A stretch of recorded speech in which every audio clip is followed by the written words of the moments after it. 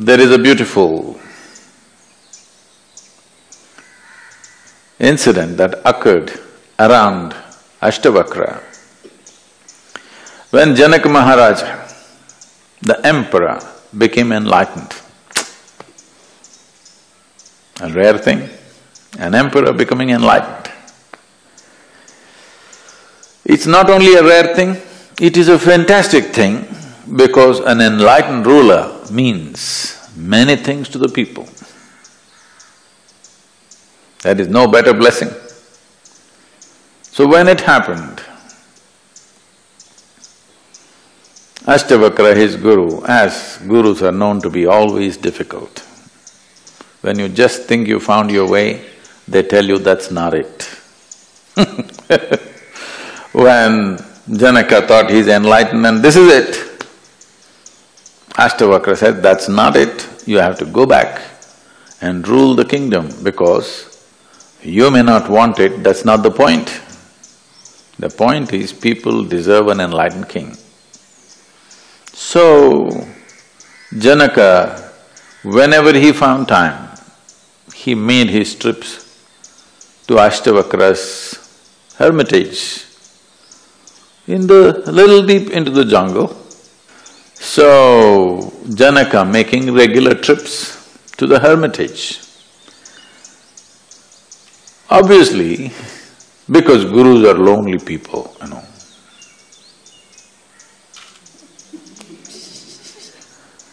Because where to find enlightened company? Very difficult. So, obviously, both of them enjoying a certain rapport, both of them enjoying each other's company, all the other disciples saw this, that Ashtavakra, the great being, seems to have a certain weakness for the emperor. Whenever he comes, they're chatting away, laughing together, this. These people who have left everything or they think they have left everything and come and they are here as sannyasis, not paying enough attention to them. But if you leave them 10 minutes with him, they won't know what to do next. So there's a little bit of resentment building up. Ashtavakra is conscious of it, he let it build up, because every build-up is a possibility. Something should build up, then only you can do something. If nothing builds up, that means there are dead people around, not live people. If live people are there, something must build up. Joy must build up, love must build up, ecstasy must build up, or at least resentment or hatred or jealousy, something must build up. Something is building up means we can do something with them. Nothing. What to do with them?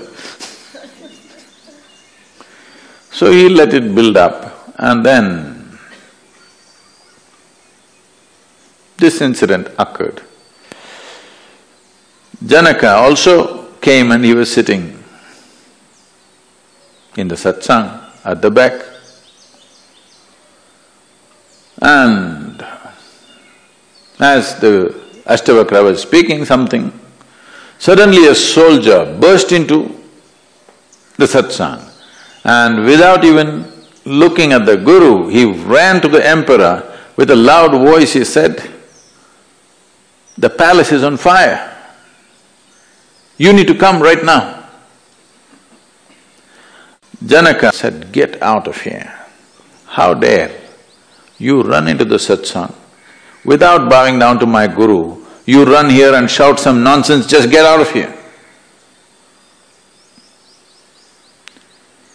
And Ashtavakra continued with whatever had to happen. So Janaka just sat there, palace burning. Nobody's concerned here. There, of course, they're screaming, but here, nobody's concerned. Then this continued, it's a lap of the master event, 3 days, you know. Till you feel your legs have had enough, it continues.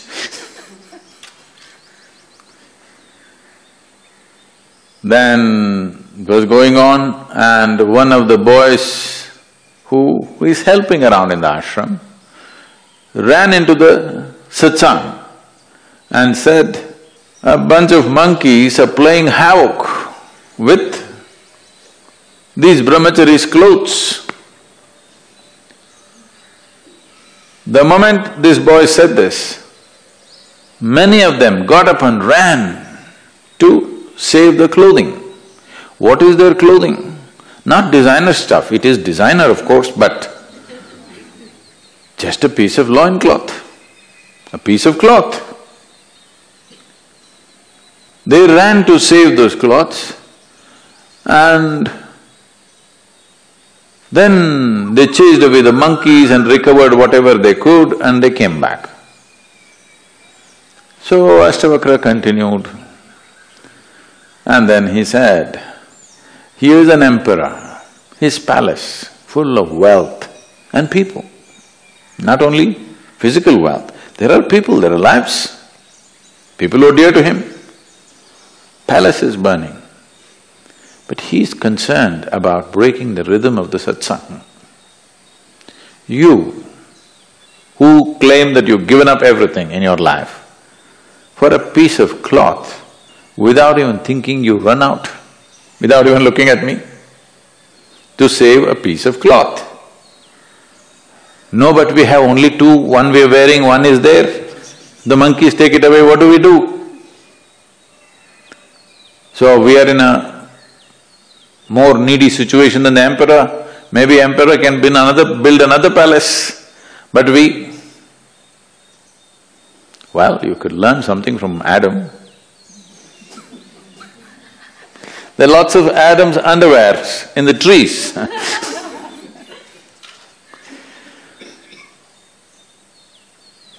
So Ashtavakra said, the question is not about what you possess, it's about how you possess. Even if you have a kingdom in your hands, you can hold it in a certain way. Kingdom is not necessarily outside in terms of wealth and people and money. For most people, their kingdom is their own body and their mind. How you hold it? If you hold it one way, it will make you bleed with pain. If you hold it another way, you will be spot on with life because it doesn't take effort to be life. I'm just reminding you, you are life. Hello? Yes, you are. Just see the rock which is standing next to you, how simple and easy it is. Yes or no? If you were not life, how simple and easy it is. This is why people want to drown themselves in alcohol and drug and excessive food and something else, or the toilet cleaning. Because in some way, you have discovered not being life is so simple and easy. If you're not very alive, it's so simple and easy, just sit somewhere like a rock. But when the moment of death comes, you know you are life pretending to be something else, otherwise you couldn't die. That will become a point of inflection. So, we want you to be conscious. This is the reason why I'm constantly reminding you, you will die one day, you will die one day. I'm not wishing death for you. It's just that without my help it'll happen, I'm confident about that. I don't have to wish you death, you anyway will die. So constant reminder of death is just this, to make you know your life. You can't go about like this rock, you can't go about like a mechanical creature who can walk and talk and do everything that you can do, but cannot be alive. That's an important thing. Is it an important thing? No, no, no. If I can do what somebody can do, that's all that matters. It doesn't matter whether I'm alive or not, isn't it? If I can do things as good as somebody else, if I can be as successful as somebody else, if I can possess what somebody else has or nobody else has, that's good enough. For most human beings, that's good enough. So, in many ways, unconsciously they have understood the solution for life is not to be life. But that's not a solution, that's a deception. Because no matter what you do, even if you die, that proves your life. When you're alive, if you don't prove that you're life, when you die at least you prove that you were life. Yes or no? So you cannot escape this. Neither with tricks of life nor with death, you cannot escape this. So is it a trap? It is not a trap. It is a tremendous possibility. The soil that you walk upon is aspiring to become life. If there was no aspiration, it wouldn't stand up as a tree. There is… that which is not life is aspiring to become life. Otherwise, nothing would happen in the universe. Everything is aspiring to become life and become the peak of life. You can call this evolutionary process, you can call this whatever you want, but essentially everything that is not life is aspiring to become life. Everything that is life is aspiring to become a higher life. This is not a teaching, this is not a scripture, this is not somebody's ideology, this is the way. Life is always… this aspiration is there. The only way you can quieten it is by pretending to be not life or by getting enlightened. Both these things will do the same. Same result, but worlds apart.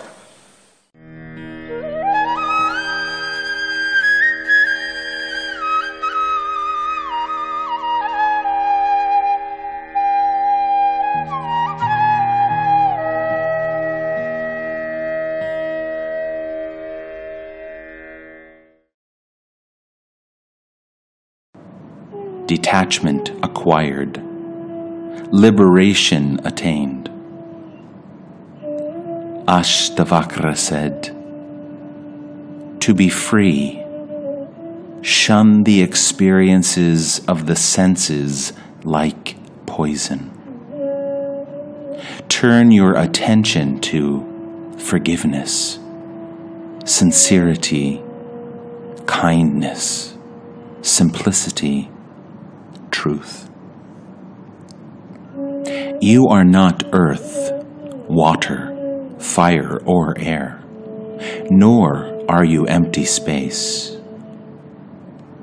Liberation is to know yourself as awareness alone, the witness of these. Abide in awareness, with no illusion of person. You will be instantly free and at peace. You have no caste or duties. You are invisible, unattached, formless. You are the witness of all things. Be happy. Right and wrong, pleasure and pain, exist in mind only. They are not your concern. You neither do nor enjoy. You are free. You are the solitary witness of all that is, forever free. Your only bondage is not seeing this. The thought, I am the doer, is the bite of a poisonous snake. To know I do nothing is the wisdom of faith. Be happy. A single understanding, I am the one awareness, consumes all suffering in the fire of an instant. Be happy.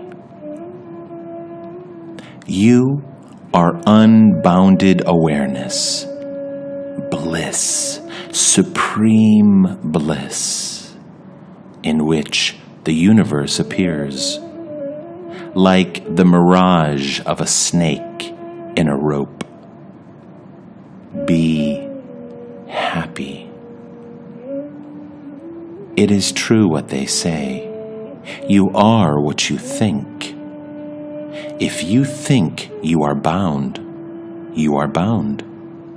If you think you are free, you are free. You are self, the solitary witness. You are perfect, all-pervading, one. You are free, desireless, forever still. The universe is but a seeming in you. Meditate on this. I am awareness alone, unity itself. Give up the idea that you are a separate person, that there is within and without. You have long been bound, thinking, I am a person. Let the knowledge, I am awareness alone, be the sword that frees you. You are now and forever free, luminous, transparent, still. The practice of meditation keeps one in bondage. You are pure consciousness, the substance of the universe. The universe exists within you. Don't be small-minded. You are unconditioned, changeless, formless. You are solid, unfathomable, cool. Desire nothing. You are consciousness. That which has form is not real. Only the formless is permanent. Once this is known, you will not return to illusion. Just as a mirror exists both within and without, the image reflected, so the Supreme Self exists both within and without the body. Just as the same space exists both within and without a jar, the timeless, all-pervasive one exists as totality. Number 2, joy of self-realization. Janaka said, I am now spotless and at peace, awareness beyond consciousness. All this time I have been duped by illusion. By this light alone, the body and the universe appear. I am everything, or nothing. Seeing there is no universe or body, by grace the self is revealed.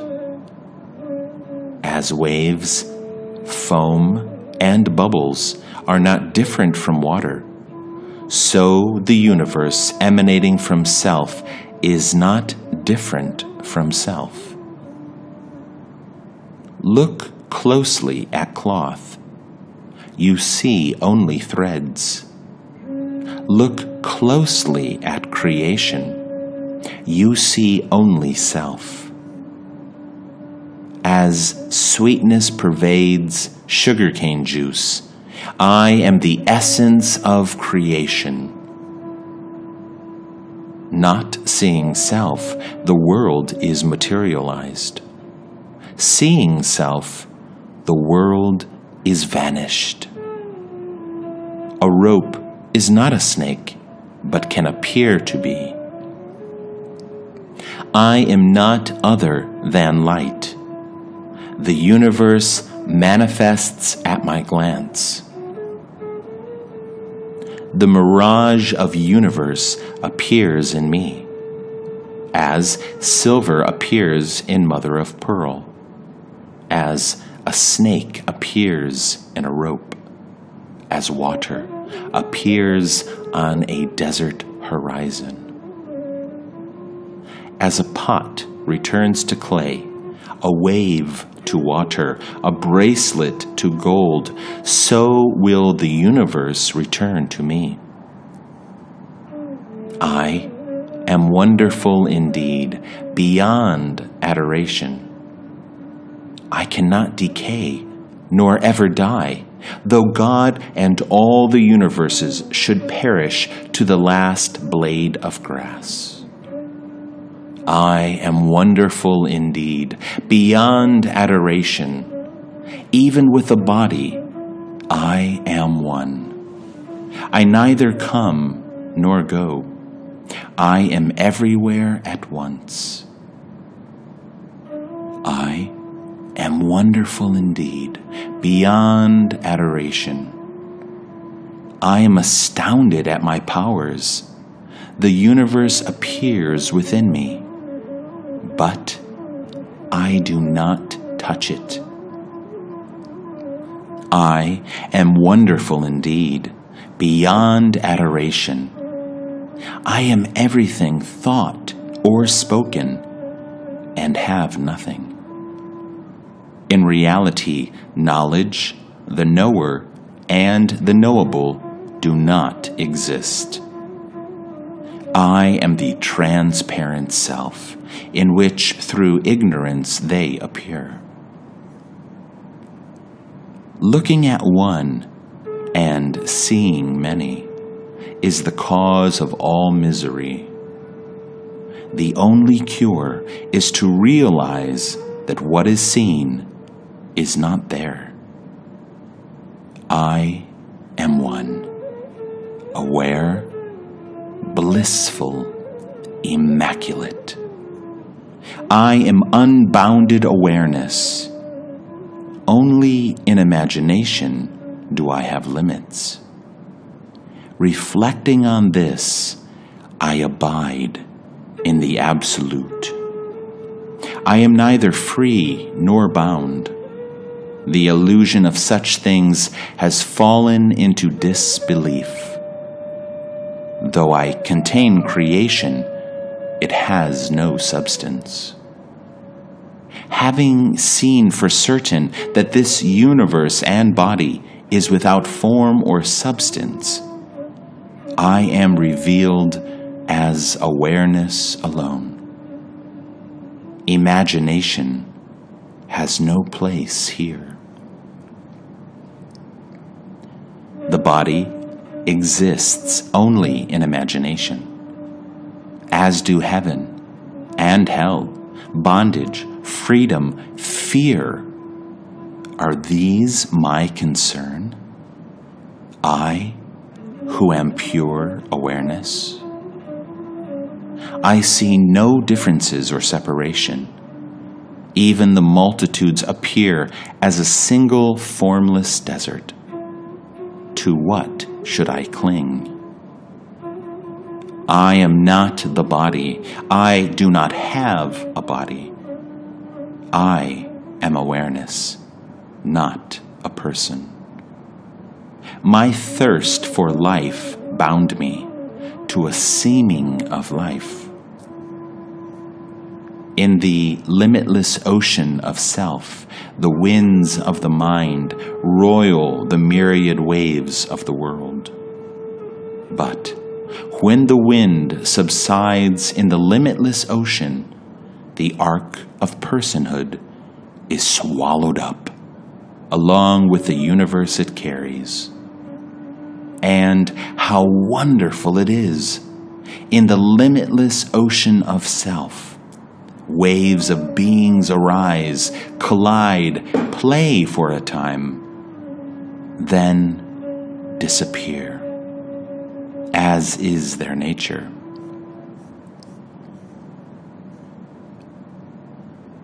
Number 3, test of self-realization. Ashtavakra said, having realized yourself as one, being serene and indestructible, why do you desire wealth? Just as imagining silver in mother of pearl causes greed to arise, so does ignorance of self cause desire for illusion. Having realized yourself as that, in which the waves of the world rise and fall, why do you run around in turmoil? Having realized yourself as pure awareness, as beautiful beyond description, how can you remain a slave to lust?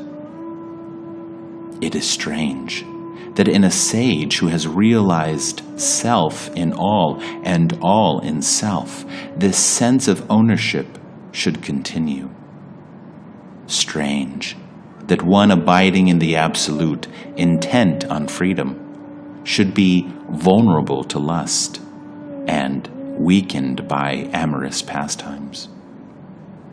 Strange that knowing lust as an enemy of knowledge, one so weak and nearing death should still crave sensual pleasure. Strange that one who is unattached to the things of this world and the next, who can discriminate between the transient and the timeless, who yearns for freedom, should yet fear the dissolution of the body. Whether acclaimed or tormented, the serene sage abides in self. He is neither gratified nor angered. A great soul witnesses his body's actions as if they were another's. How can praise or blame disturb him? Realizing the universe is illusion, having lost all curiosity, how can one of steady mind fear death?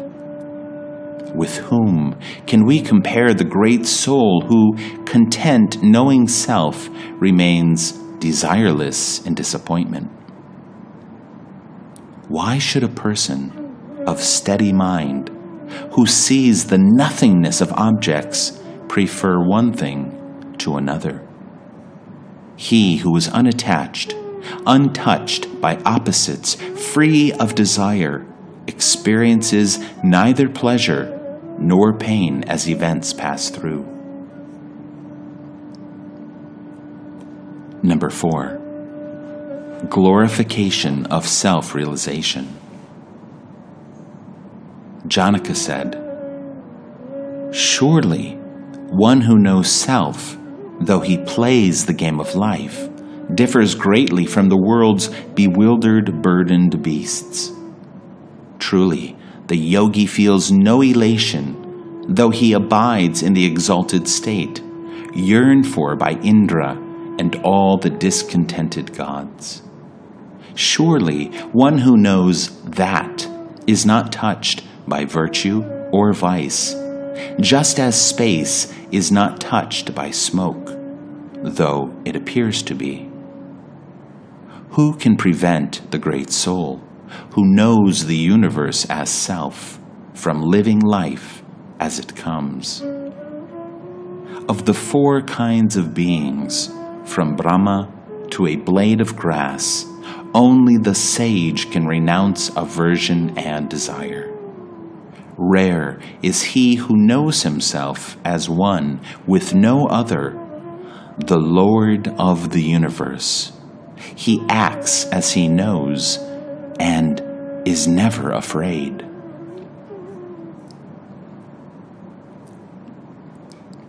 Number 5. 4 ways to dissolution. Ashtavakra said, "You are immaculate, touched by nothing. What is there to renounce? The mind is complex. Let it go. Know the peace of dissolution. The universe arises from you like foam from the sea. Know yourself as one. Enter the peace of dissolution. Like an imagined snake in a rope, the universe appears to exist in the immaculate self, but does not. Seeing this, you know there is nothing to dissolve. You are perfect, changeless, through misery and happiness, hope and despair, life and death.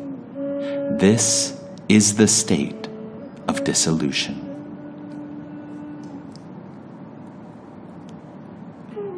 Number 6. The higher knowledge. Janaka said, "I am infinite space. The universe is a jar. This I know. No need to renounce, accept, or destroy. I am a shoreless ocean. The universe makes waves. This I know. No need to renounce, accept, or destroy. I am mother of pearl. The universe is the illusion of silver. This I know. No need to renounce, accept, or destroy. I am in all beings. All beings are in me. This I know. No need to renounce, accept, or destroy." Number 7. Nature of self-realization. Janaka said, "In me, the shoreless ocean, the arc of universe drifts here and there, on the winds of its nature. I am not impatient. In me, the shoreless ocean, let the waves of the universe rise and fall as they will. I am neither enhanced nor diminished. In me, the shoreless ocean, the universe is imagined. I am still and formless. In this alone I abide. The self is not in objects, nor are objects in the pure and infinite self. The self is tranquil, free of attachment and desire. In this alone I abide. I am awareness alone. The world is a passing show. How can thoughts arise of acceptance or rejection? And where? Number 8. Bondage and liberation. Ashtavakra said, "When the mind desires or grieves things, accepts or rejects things, is pleased or displeased by things, this is bondage. When the mind does not desire or grieve, accept or reject, become pleased or displeased, liberation is at hand. If the mind is attached to any experience, this is bondage. When the mind is detached from all experience, this is liberation. When there is no I, there is only liberation. When I appears, bondage appears with it. Knowing this, it is effortless to refrain from accepting and rejecting." Number 9, detachment. Ashtavakra said, opposing forces, duties done and left undone, when does it end and for whom? Considering this, be ever desireless, let go of all things, and to the world turn an indifferent eye. Rare and blessed is one whose desire to live, to enjoy, and to know has been extinguished by observing the ways of men. Seeing all things as threefold suffering, the sage becomes still. Insubstantial, transient, contemptible, the world is fit only for rejection. Was there an age or time men existed without opposites? Leave the opposites behind. Be content with what is perfection. The greatest seers, saints, and yogis agree on little. Seeing this, who could not be indifferent to knowledge and become still? One who, through worldly indifference, through serenity and reason, sees his true nature and escapes illusion, is he not a true teacher? In the myriad forms of the universe, see the primal element alone. You will be instantly free and abide in the self. Desire creates the world. Renounce it. Renounce desires and you renounce the world.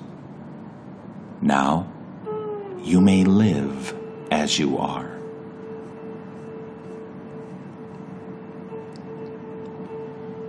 Number 10, quietude. Ashtavakra said, give up desire, which is the enemy. Give up prosperity, which is born of mischief and good works. Be indifferent.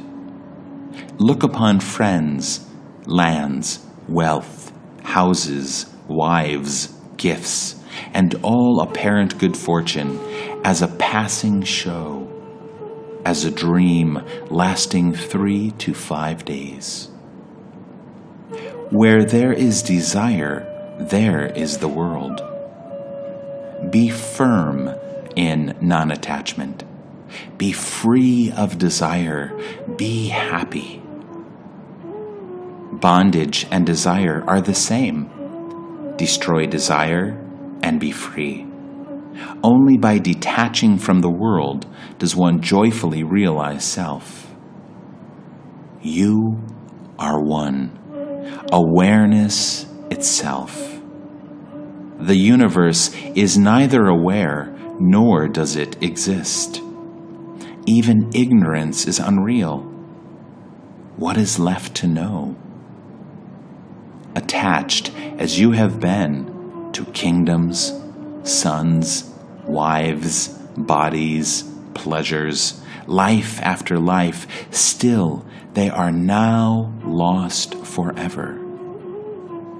Prosperity, pleasure, pious deeds, enough. In the dreary forest of the world, the mind finds no rest. For how many lifetimes have you done hard and painful labor with body, mind, and speech? It is time to stop.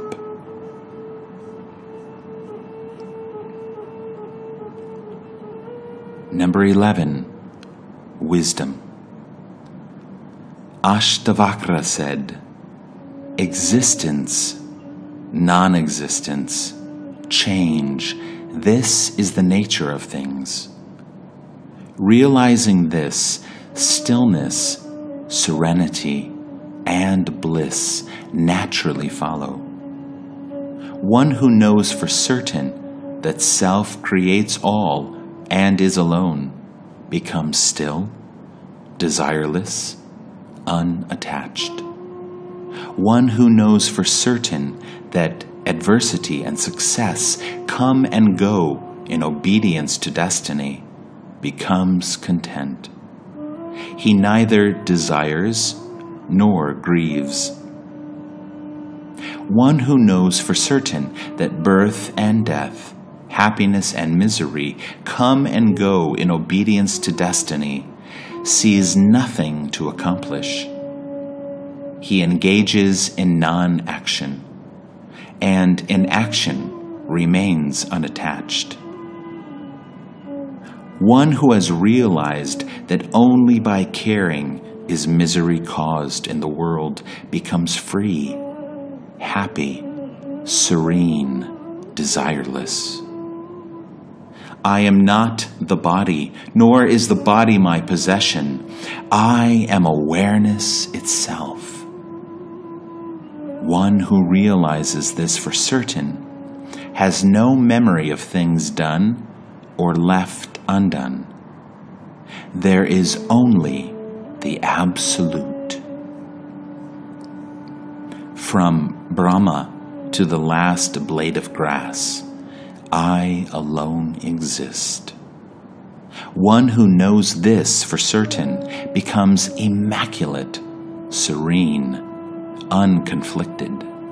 Attainment has no meaning.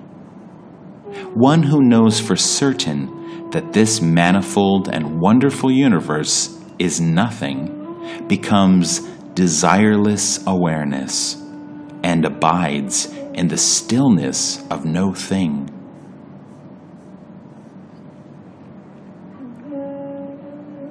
Number 12, abiding in the self. Janaka said, becoming first intolerant of action, then of excessive speech, then of thought itself, I come to be here. Neither sounds nor other sense perceptions attract my attention.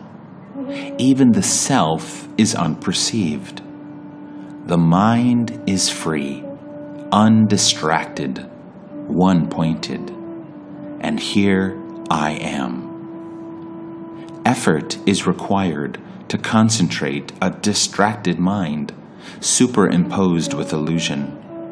Knowing this, I remain here.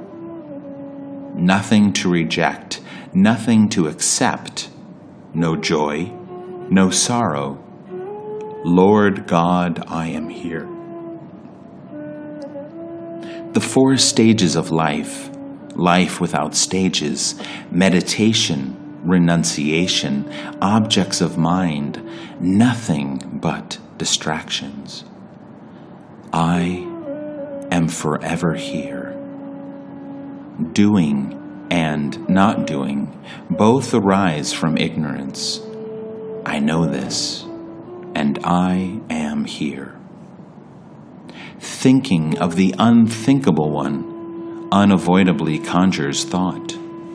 I choose no thought and remain here. Blessed is he who attains this by effort. Blessed is he who is such by nature.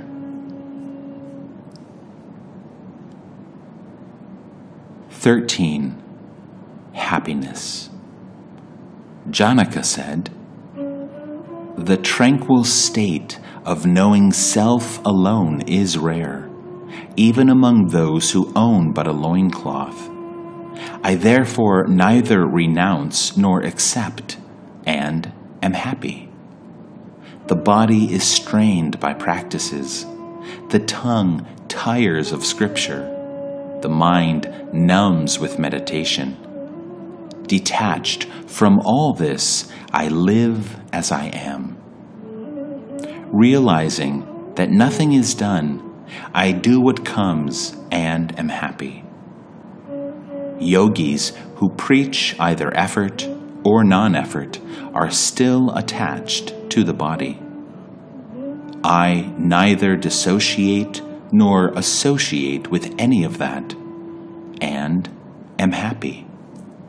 I have nothing to gain or lose by standing, walking, or sitting down. So whether I stand, walk, or sit, I am happy. I do not lose by sleeping, nor attain by effort. Not thinking in terms of loss or gain, I am happy. Pleasure and pain fluctuate and are inconsistent. Without good or bad, I live happily. Number 14, tranquility. Janaka said, though appearing asleep like other men, one whose interest in the world is exhausted, whose mind has been emptied, who thinks only by inadvertence, is in reality awake. When desire has melted, how can there be wealth or friends or the seduction of senses? Of what use is scripture and knowledge? I have realized the Supreme Self, the witness, the One. I am indifferent to bondage and freedom. I have no need for liberation. The inner condition of one who is devoid of doubt, yet moves among creatures of illusion, can only be known by those like him. Number 15, knowledge of the self. Ashtavakra said, a man of open intuition may realize self upon hearing a casual instruction, while a man of cluttered intellect inquires bewildered for a lifetime. Aversion to the world's offerings is liberation. Attraction to the world's offerings is the suffering of bondage. This is the truth. Now, do as you please. This knowledge of truth turns an eloquent, wise, and active man mute, empty, and inert. Lovers of the world therefore shun it. You are not the body. You do not have a body. You neither do nor enjoy. You are awareness alone, the timeless witness. You are free. Go in happiness. Attachment and aversion are attributes of the mind. You are not the mind. You are consciousness itself, changeless, undivided, free. Go in happiness. Realize self in all and all in self. Be free of personal identity and the sense of mine. Be happy. You are that in which the universe appears, like waves appearing in the ocean. You are consciousness itself. No need to worry. Have faith, my son. Have faith. You are awareness alone, the self, the one. You are the Lord of nature. The body is made of worldly stuff. It comes, it lingers, it goes. The self neither comes nor goes, yet remains. Why mourn the body? If the body lasts until the end of time, or perishes today, is there gain or loss for you? You who are pure awareness? Let the waves of the universe rise and fall as they will. You have nothing to gain or lose. You are the ocean.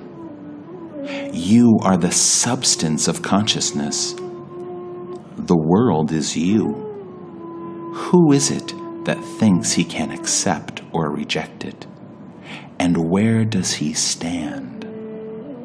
In you, who are one, immaculate, still awareness, from where can birth, action, or a separate person arise? Whatever you perceive is you and you alone. How can bracelets, armlets, and anklets be other than the gold they are made of? Leave behind such distinctions as I am he and I am not this. Consider everything self. Be desireless and be happy.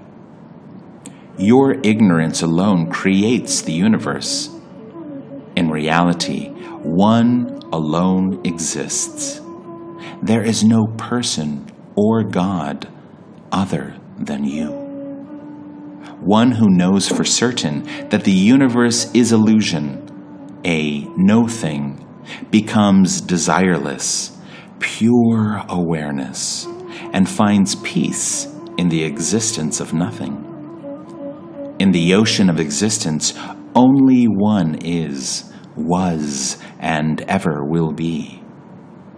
You are neither bound nor free. Live content and be happy. Do not stir the mind with yes or no. You are pure consciousness. Be still and abide in the bliss of self. Give up completely all contemplation. Hold nothing in the mind or heart. You are the self, forever free. Of what use is thinking to you?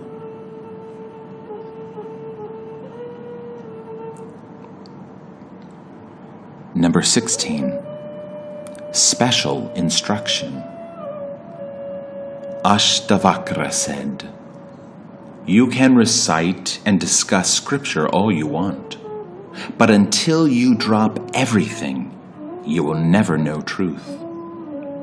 You can enjoy and work and meditate, but you will still yearn for that which is beyond all experience and in which all desires are extinguished. Everyone is miserable because they exert constant effort, but no one understands this. A ripe mind can become unshackled upon hearing this one instruction. The master idler, to whom even blinking is a bother, is happy, but he is the only one. When the mind is free of opposites, like this is done and this is yet undone, one becomes indifferent to merit, wealth, pleasure, and liberation. One who abhors sense objects avoids them. One who desires them becomes ensnared. One who neither abhors nor desires is neither detached nor attached. As long as there is desire, which is the absence of discrimination, there will be attachment and non-attachment. This is the cause of the world. Indulgence creates attachment. Aversion creates abstinence. Like a child, the sage is free of both, and thus lives on as a child. One who is attached to the world thinks renouncing it will relieve his misery. One who is attached to nothing is free and does not feel miserable even in the world. He who claims liberation as his own, as an attainment of a person, is neither enlightened nor a seeker. He suffers his own misery. Though hara Hari, or the lotus-born Brahma himself instructs you, until you know nothing, you will never know self. 17. The true knower. Ashtavakra said, "One has attained knowledge and reaped the fruits of yoga, who is content, purified of attachments, and at home in solitude. The knower of truth is never miserable in the world, for the whole universe is filled with himself alone. As the foliage of the neem tree does not please an elephant who delights in salaki leaves, so do sense objects not please he who delights in self. Rare in the world is one who does not relish past enjoyments, nor yearn for enjoyments to come. Those who desire pleasure and those who desire liberation are both common in the world. Rare is the great soul who desires neither enjoyment nor liberation. Rare is the right-minded person who neither covets nor shuns religion, wealth, pleasure, life, or death. The man of knowledge neither cares for the universe nor desires its dissolution. He lives happily on whatever comes his way. He is blessed. Knowing self, mind empty and at peace, the sage lives happily, seeing, hearing, touching, smelling, eating. There is no attachment or non-attachment for one in whom the ocean of the world has dried up. His look is vacant, senses still. His actions have no purpose. The sage is neither asleep nor awake. He neither closes nor opens his eyes. Thus, for the liberated soul, everywhere there is only this. The liberated soul abides in self alone and is pure of heart. He lives always and everywhere free of desire. Seeing, hearing, touching, smelling, eating, taking, speaking, walking, the great soul exerts neither effort nor non-effort. He is truly free. The liberated soul does not blame or praise, give or take, rejoice or become angry. He is everywhere, unattached and free. The great soul remains poised and undisturbed, whether in the presence of a passionate woman or observing the approach of his death. He is truly free. The sage sees no difference between happiness and misery, man and woman, adversity and success. Everything is seen to be the same. In the sage, there is neither violence nor mercy, arrogance nor humility, anxiety nor wonder. His worldly life is exhausted. He has transcended his role as a person. The liberated one neither avoids experience nor craves it. He enjoys what comes and what does not. The sage is not conflicted by states of stillness and thought. His mind is empty. His home is the absolute. Though he may perform actions, the man of knowledge does not act. Desires extinguished, free of thoughts of I and mine, he knows with absolute certainty that nothing exists. The sage is free. His empty mind no longer projects delusion, dreaming, dullness. This state is indescribable. 18. Peace.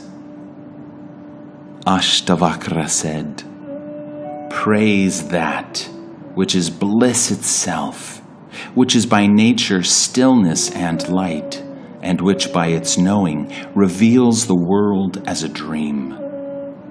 One may enjoy the abundant pleasures of the world, but will never be happy until giving them up. How can one whose innermost heart has been scorched by the sun of sorrow that comes from duty be happy until the sweet rain of torrential stillness? The universe is but a thought in consciousness.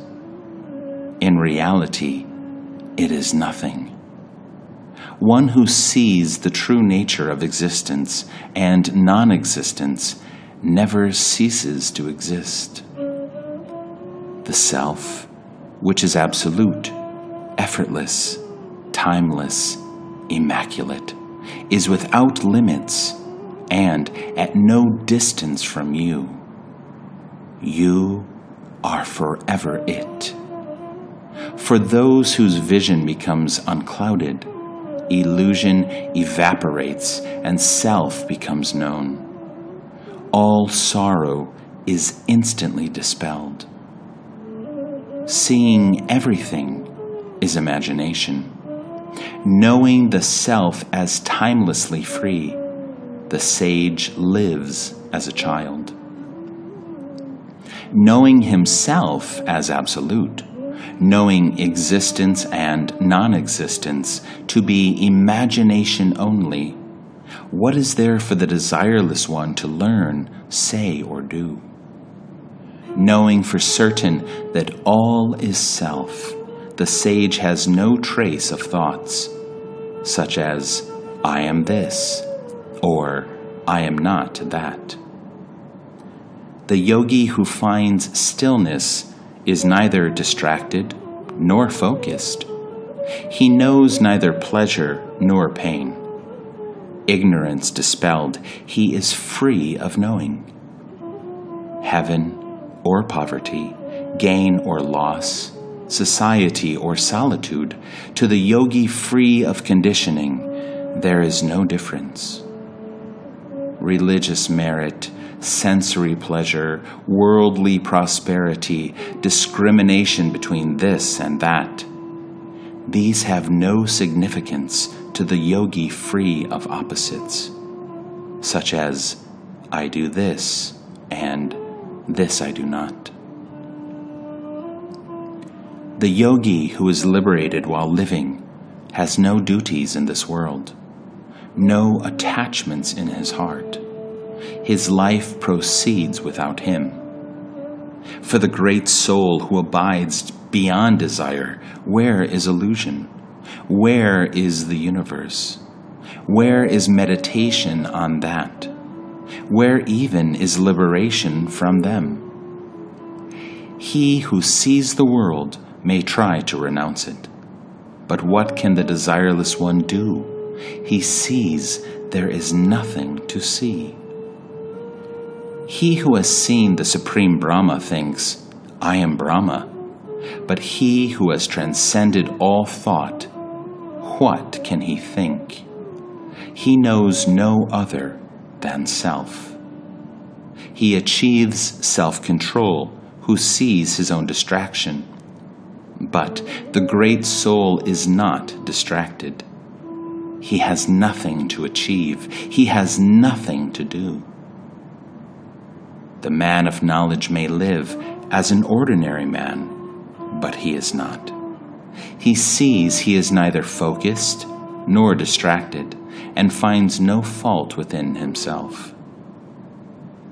He who is beyond existence and non-existence, who is wise, satisfied, and free of desire, does nothing. though the world may see him in motion. The wise one is not troubled by action or inactivity. He lives happily, doing whatever gets done. Like a leaf in the wind, the liberated one is untethered from life, desireless, independent, free. For one who has transcended the world, there is no joy or sorrow. With a stilled mind, he lives on with no body. One who knows self, whose mind is serene and spotless, does not desire to give up anything, nor does he miss what is not there. His mind being in a natural state of emptiness, the wise one knows nothing of honor and dishonor. He does what comes to be done. One who acts knowing this is done by the body, not by I, the self, indeed does nothing, no matter how much acting takes place. The liberated one acts without claiming to be acting, but he is no fool. He is blessed and happy, even though in the world. Having had enough of the endless workings of the mind, the wise one comes to rest. He neither thinks, nor knows, nor hears, nor sees. Beyond stillness, beyond distraction, the great soul thinks nothing of liberation or bondage. Having seen the universe is void, even though it seems to exist, he is God. He who believes he is a person is constantly acting, even when the body is at rest. The sage knows he is not a person, and therefore does nothing, even when the body is in motion. The mind of the liberated one is neither troubled nor pleased. It is actionless, motionless, desireless, and free of doubt. The liberated one does not exert effort to meditate or act. Action and meditation just happen. Hearing ultimate truth, the dull-witted man is bewildered. The wise man, hearing truth, retreats within and appears dull-witted. The ignorant practice meditation and no thought. The wise, like men in deep sleep, do nothing. The ignorant man finds no peace, either by effort or non-effort. The wise man, by truth alone, is stilled.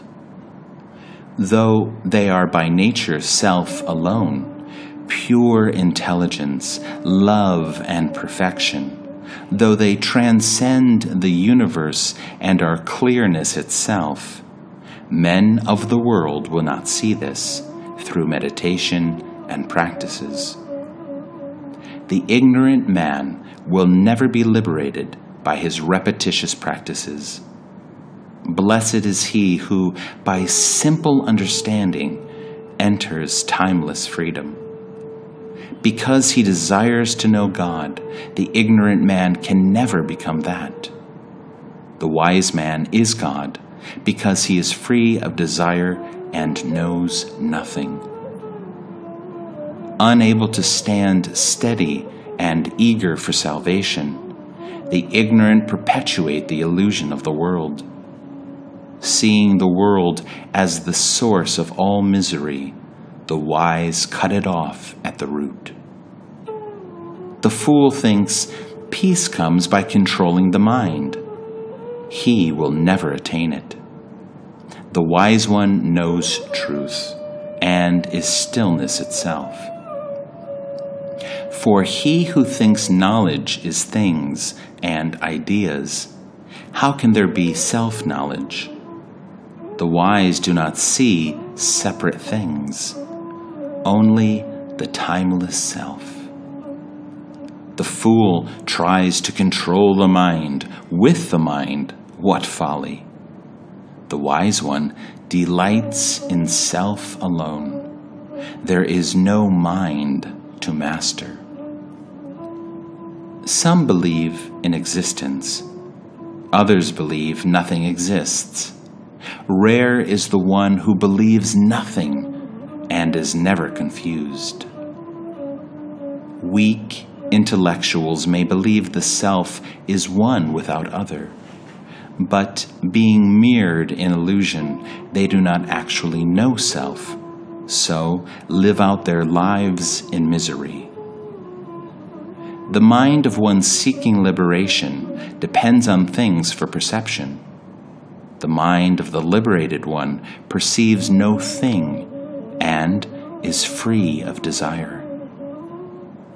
Timid men fear sensory experience much as they do tigers. They seek refuge in caves and try to unthink the world. Sensory experiences are like elephants who, upon encountering a desireless man, see him as a lion. They immediately turn on their heels, or, if unable to escape, stay on to flatter and serve him. A man with no doubts, who knows only self, has no need of practice or liberation. Seeing, hearing, touching, smelling, eating, he lives happily as he is. One whose mind is emptied and unconflicted by the mere hearing of truth sees nothing to do, nothing to avoid, nothing to warrant his indifference. The sage does whatever appears to be done without thinking of good or bad. His actions are those of a child. Depending on nothing, one finds happiness. Depending on nothing, one attains the supreme. Depending on nothing, one passes through tranquility to oneself. When one realizes he is neither the actor nor the one who watches, the mind storm is stilled. The actions of the sage, free of pretense and motive, shine like clear light. Not so those of the deluded seeker, who affects a peaceful demeanor while remaining firmly attached.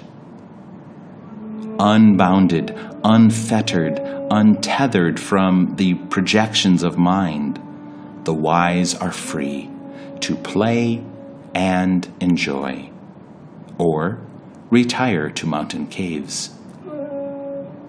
Whether honoring a spiritual scholar, a god, or holy shrine, whether seeing a desirable woman, a king, or beloved friend, the heart of the sage is unmoved.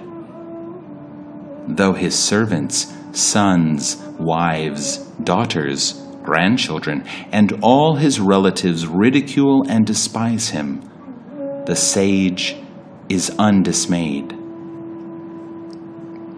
Though pleased, he is not pleased. Though pained, he does not suffer. This wonderful state is understood only by those like him. The belief in duty creates a relative world for its performance.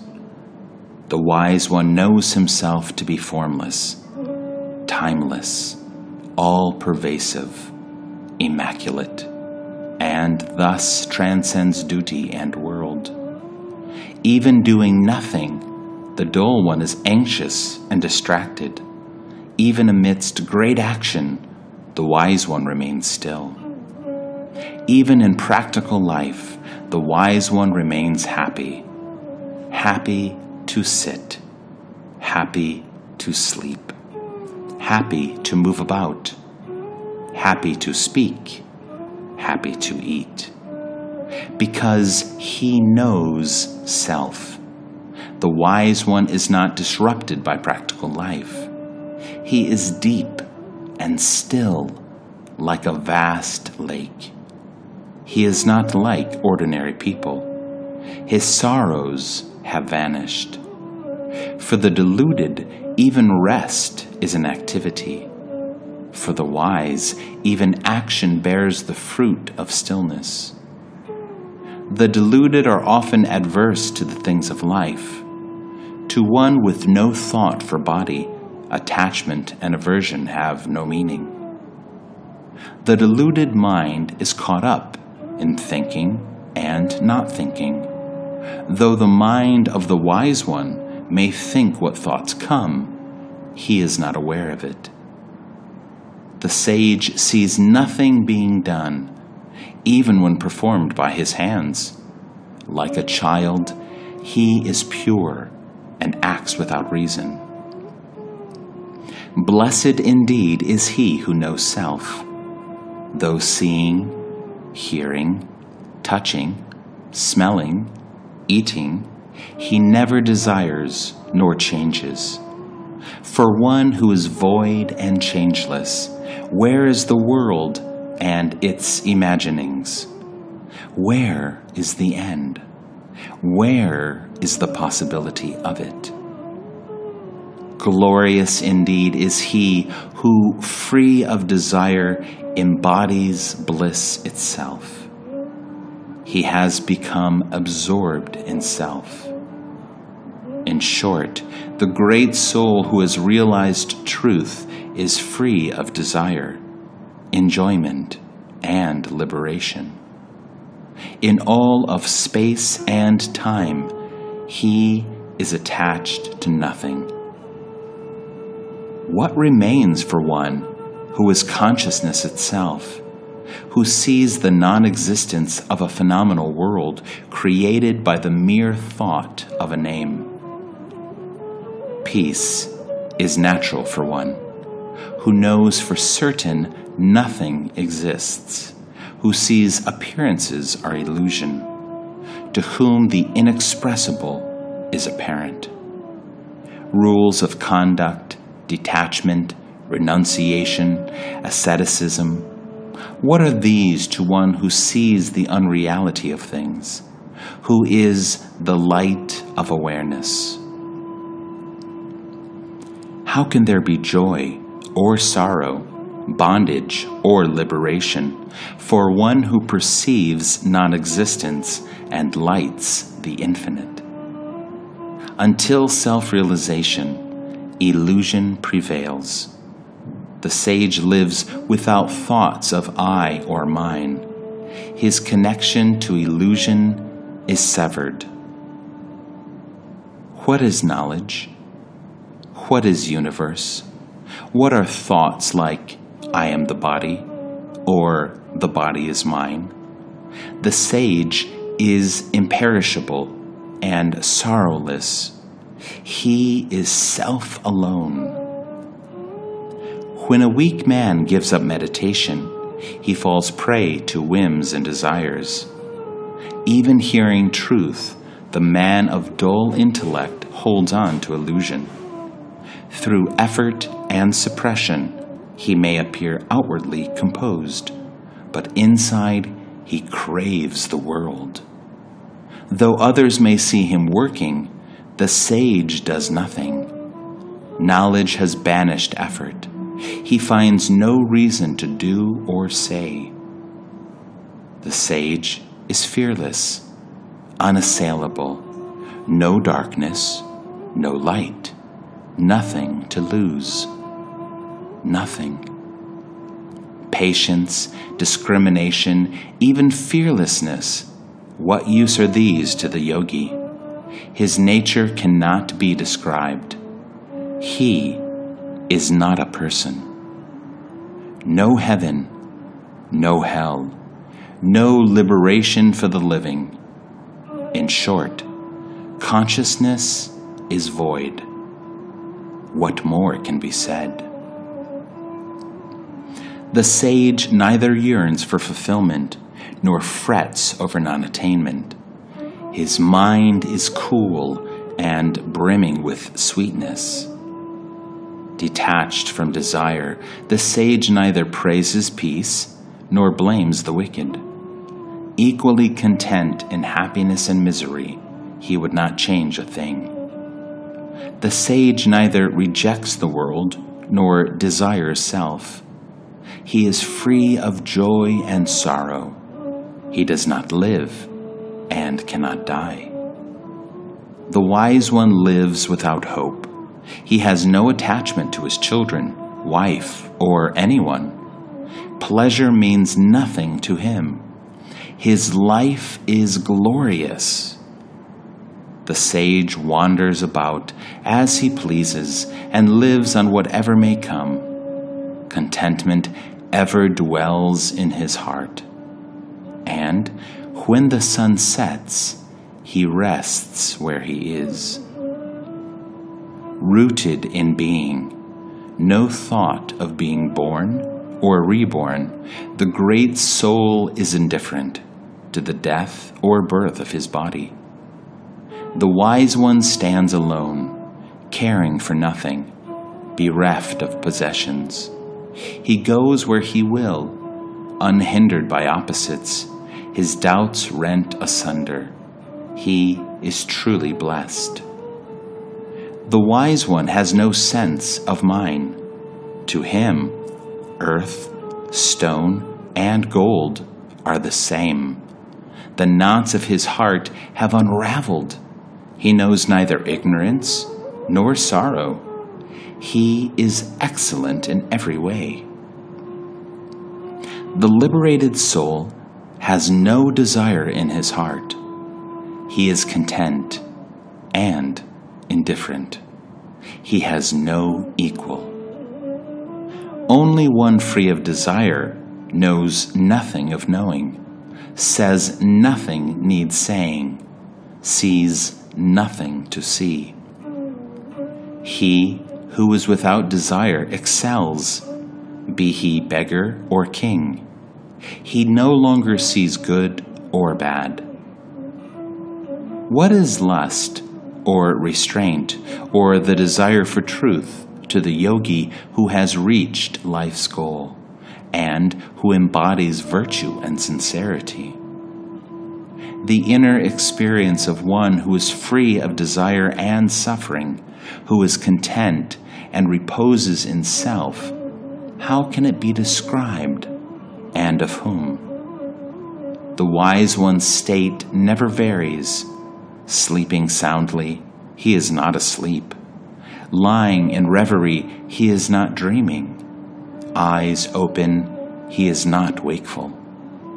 The man of knowledge seems to think, but has no thoughts. He seems to have sense perceptions, but does not experience. He seems to have intelligence, but is empty-minded. He appears to be a person, but is not. The man of knowledge is neither happy nor miserable, neither detached nor attached, neither liberated nor seeking liberation. He is neither this nor that. Even while distracted, the Blessed One is still.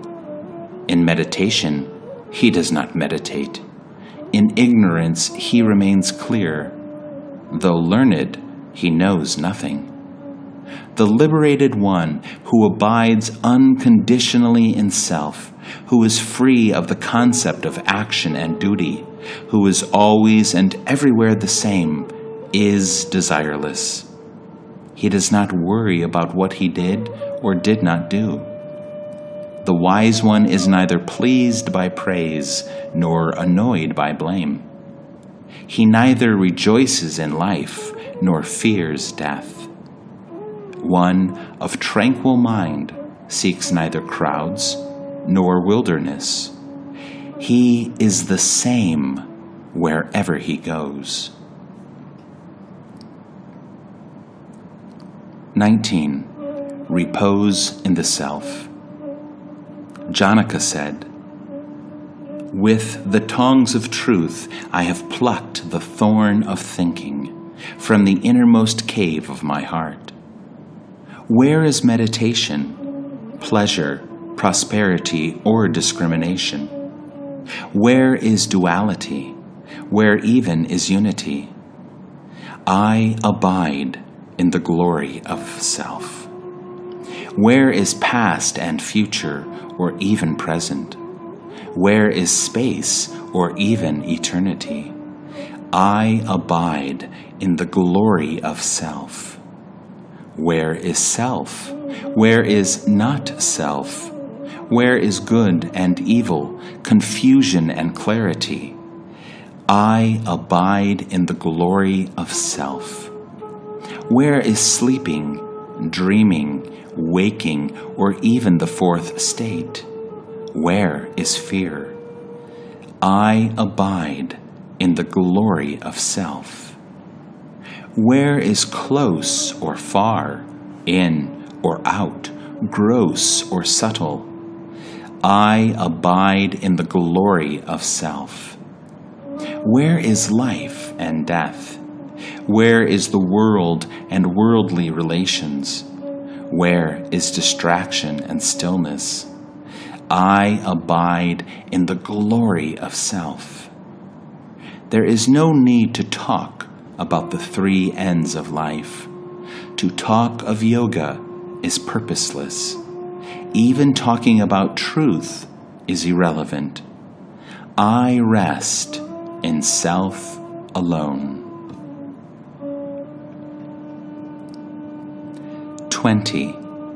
Liberation in life. Janaka said, "Where are the elements, the body, the organs, the mind? Where is the void? Where is despair? My nature is transparent clearness. Where is scripture? Where is self-knowledge? Where is no mind? Where is contentment and freedom from desire? I am empty of two-ness. Where is knowledge and ignorance? Where is I? Where is this? Where is mine? Where is bondage and liberation? Self has no attributes. Where is the unfolding of karma? Where is liberation in life, or even liberation at death? There is only one. Where is the doer or enjoyer? Where is the origin or end of thought? Where is direct or reflected knowledge? There is no person here. Where is the world? Where is the seeker of liberation? Where is the contemplative? Where is the man of knowledge? Where is the soul in bondage? Where is the liberated soul? My nature is unity. Where are creation and destruction? Where is the end and the means? Where is the seeker? Where is attainment? I am one. Where is the knower? Where is knowing? Where is the known or knowledge itself? Where is anything? Where is nothing? I am pure awareness. Where is distraction, concentration, knowledge or delusion?